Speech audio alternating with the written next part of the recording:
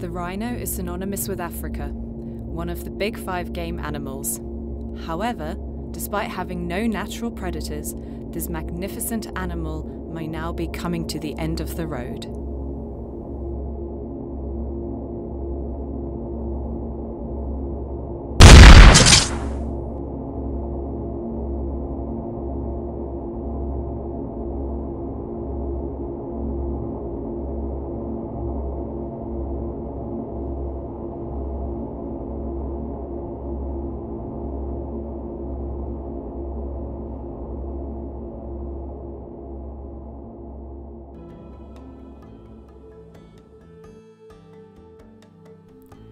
The statistics for South Africa alone, home to 80% of the world's 29,000 rhinos, paint a bleak picture. In 2008, the South African government banned the legal trading of rhino horn. The result was an explosion of poaching. From 13 rhinos in 2007, 333 were killed in 2010, 668 in 2012, and 1,215 in 2014. Since 2014, poaching has averaged over 1,000 rhinos a year, with 4,026 killed between 2015 and 2018.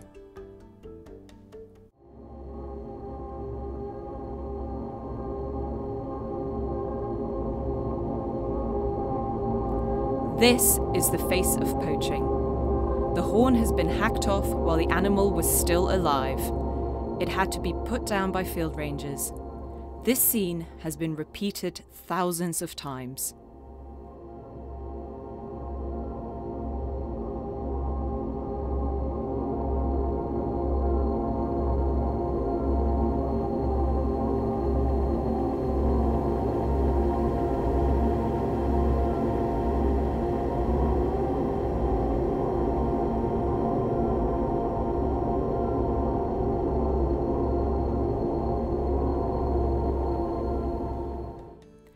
The question is, why is this happening? What makes the rhino horn so valuable for poachers to commit these atrocities?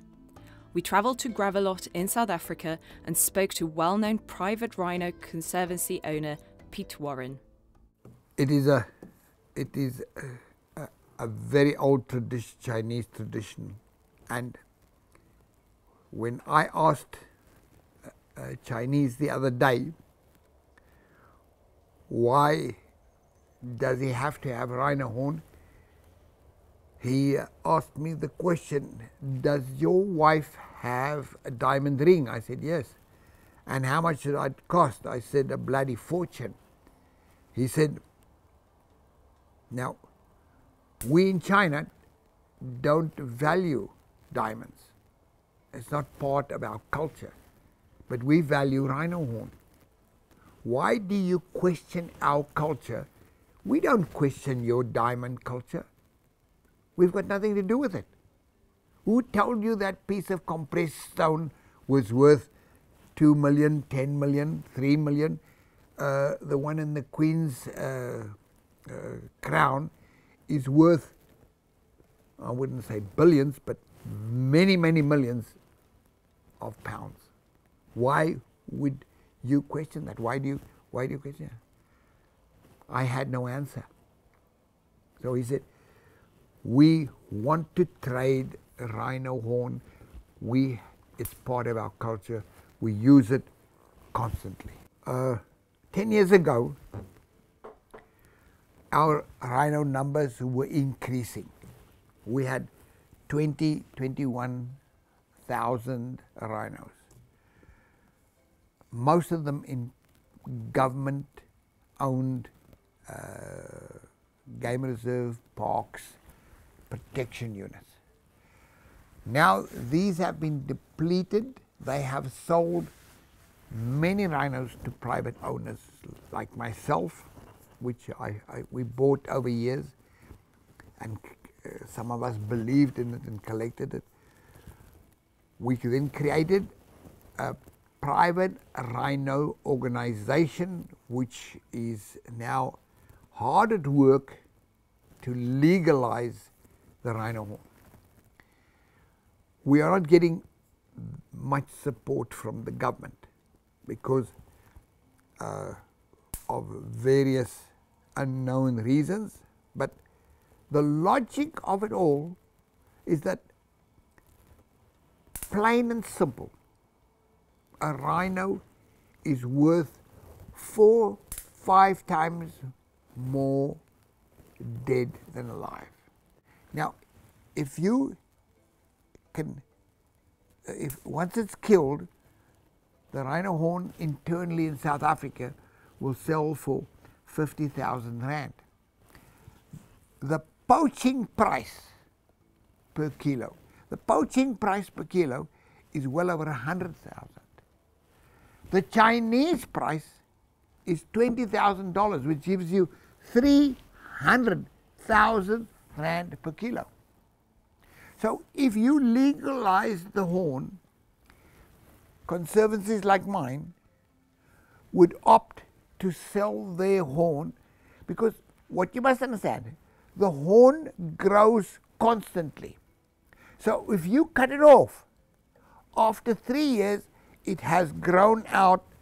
It grows at about 4 inches a year. So after 3 years, you have a 10, 12, 14 inch long horn, which you can cut off and deliver to the Chinese market, which would satisfy their need. Instead of allowing this unbelievable stupidity of having the rhinos poached. Piet further explained the security measures on his farm. Okay, it's no use after they have killed the rhino. Then there's no use in getting cross and getting excited and changing. You have to preempt the attack. Now, you must remember we are only 50 kilometers from the Kruger National Park, which is only 80 kilometers from the Mozambican border. Now that is the gateway to the rhino horn smuggling. So where we are here is not the most ideal place to manage and farm rhinos. So I tried it. When I started off, I just had game fencing and managed them as such. It was a total disaster. Security guards, day and night, all of that could not protect the rhinos. So I have created 10-foot fencing with alarms, and a total 32 fences, wires are electrified. And as soon as you touch or short one of those out, it sends a signal to the security personnel who react immediately. The whole farm is divided into zones. So the minute that they get a call from a certain zone, they know exactly where to go to, and they will react and go straight to that call, to that point. Now, what we have had is that people have come with ladders and they have dug holes underneath the fence. Now, we have changed the fence to accommodate those entry systems and to preempt the strikes. So presently we have had 19 months of poaching free. We have not lost one rhino to poachers. It's a war out there, and there's an army of rangers trying to keep the poachers at bay. We visited the Southern African Wildlife College in Mpumalanga, where the field rangers are being trained, and asked the facilitator, Colonel Elton Stone, about the course and training and the type of weapons the field rangers have to be prepared for. The safety measures that private conservationists have to implement are eye-wateringly expensive. They get no funding from the government. Field rangers, we assist Botswana, Zimbabwe. There are other countries further up north in Africa which we also assist.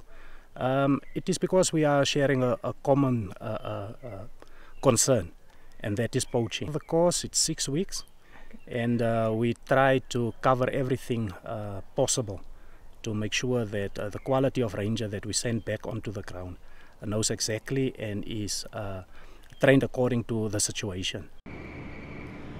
All the weapons you see as training aids. There's actually no firearm that's a real firearm. This is painted in blue to show it's a training aid. It's got no threat at all. And then only once we have achieved the required results from there, we take them to the FN or the R1, which is a 7.65 or a 308, which is the And that's the guns most of them will work with in entire life when they do anti-poaching and so forth. You cannot go with a sassy gun to go and fight the poaching guys, because they come with everything they have. Normally it's an AK-47 or even bigger than that when it comes to hunting rifles like a 375 or a 458. So you can't play around with those guys. They didn't come to your party to drink tea. They're there to poach, and you need to stop them. Threat must be treated with threat. However, there is a solution. The obstacle really at this point is political will, and that's it. There is a perceived set of obstacles that I don't believe are real. So there's of course this notion that CITES precludes the legal trade in rhino horn internationally, and that's actually not correct. Very commonly held misperception. So CITES does not prohibit the trade. CITES merely regulates the trade and attempts to prohibit the purely commercial trade, except if it's captive. Is that it allows trade if you are doing the hard work of bringing more of these animals into the world, then CITES rewards you by allowing you to trade.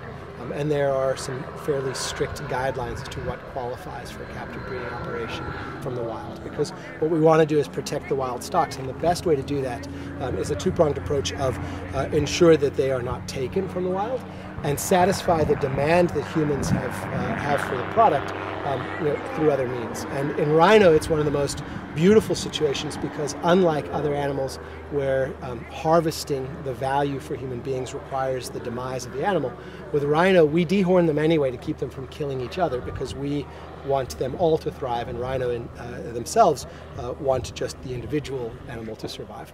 So we dehorn them anyway. We're staring at a pile of horn and protecting them from poachers who will kill them for the stump. That horn grows back, and that's the most important thing people don't know, is that the horn grows constantly. The only reason it's sharpened to a point instead of growing out for meters is because the rhino constantly grinds it against rocks and stones and tree stumps and whatnot, to grind it to a sharp, dangerous point so that it can inflict damage on other rhino. There's no real predation of a rhino, so it's not protecting itself from a hyena or a jackal. We were lucky to be on the farm while a dehorning was taking place. To dart the rhino is actually that's why I do what I do. It's a lot of fun. We're going to go up in a helicopter. We're going to identify the specific animal we want to dart. We want to dart bulls. So I'm going to look for an animal with it's like a skin fold between the back legs going down. So that's how we can ID that it's a bull and not a female. And then I'll make up a dart with a concentrated morphine and then some other stuff in a dart, on which I will dart the animal from the helicopter. It's easier than it sounds. We'll ID the animal, we'll go in, dart and go out with less than 2 minutes. So it's not a lot of stress on the animal, and once the dart is in, then we'll go away with the helicopter until we wait for the dart to take effect. It takes about 3 minutes, 4 minutes. Some guys put other mixtures into the dart and makes it a bit quicker, but I don't like it. I like my stuff to be controlled. So about 4 minutes the animal will be stationary, and you can put a blindfold over the eyes. Once we see the animal is getting affected, we'll just push it slightly with a helicopter towards the road, so it's easier to work with.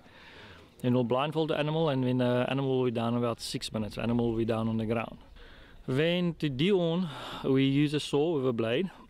So the horn is basically a nail So there's no feeling in it. So it's like clipping your nails. So we know where the growth plate is inside the horn. So we'll go above the growth plate and then make a clean cut through the horn. There's no blood. There's no pain in it. I've seen a rhino with a correct dehorning procedure happening, but was in pain afterwards. And to cut the horn with a saw, the whole procedure from animal down to animal up again can be 15 minutes. If you've got a team that know what's happening. And then I don't trim the side of the horn, like a lot of guys now trim the sides of the horn as well to get closer to to take as much horn off as we can. I don't like it. I like a little bit more protection around my growth plate.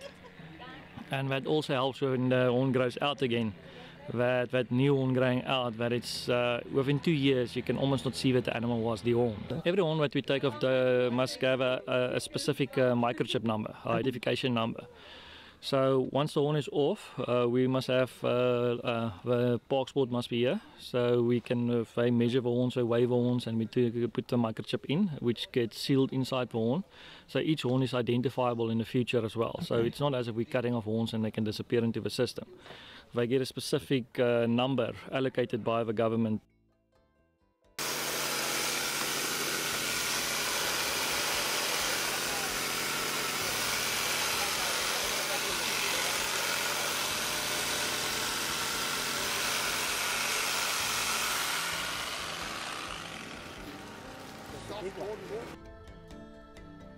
The irony is that this approach could easily meet Asian market demand for rhino horn. Dehorning only 10% of rhinos in South Africa each year would deliver the estimated 2,000 to 3,000 horns consumed annually in an ethical manner and disincentivize the need for poaching. It seems like a sensible solution, so why do we still have this problem? We asked Save the Rhino in London for comment.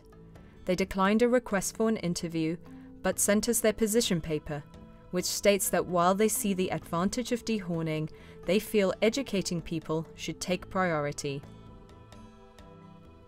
While this approach is laudable, it would mean changing a centuries-old culture of 1.5 billion people. There is a solution where we neither try to effect a culture change nor encourage the poaching of rhinos, and that's the legalization of trade in ethically and sustainably produced rhino horns.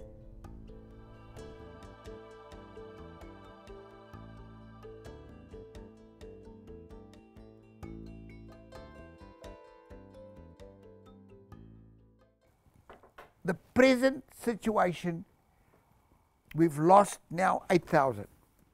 Are we going to wait till they're extinct? Or are we going to stand up and say, no,